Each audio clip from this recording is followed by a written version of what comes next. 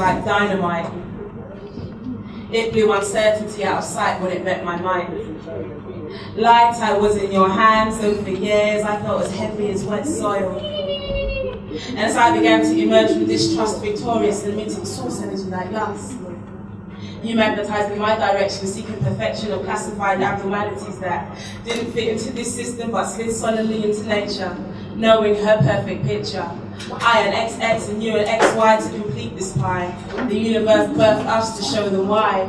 Our story is not just a story but a pyramid of joy, stacked high and sturdy on four corners and standing manifest to invisible timelines. We are the perfect wine to drink and dine, sinking into our tastes sublime. This neatly and tightly perfectly assimilated fusion using union as its pace. Like you soaked my cells in this thin, swimming, slippery stuff that penetrated and purified every particle till I wasn't just hearing you, I was wearing you. Guiding your airful lungs past constant spinning, now spun from our song, yes.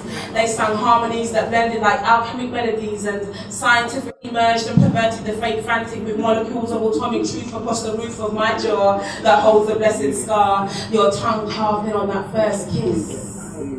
Leaving a pattern that play like vinyl to whisper and channel, genetically filtrate and mutate every movement of food that passes over my tongue, now one from the chemicals and into my gut, spreading your significance of excellence like magnificence.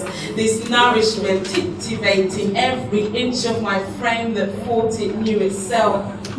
And as my cells soaked you in, they provided the perfect sanctuary in my womb that emitted that fluid and washed it anew. Debris disengaging and filtering through, combining with old hormones of pain, wrapped in blood and caked in fear.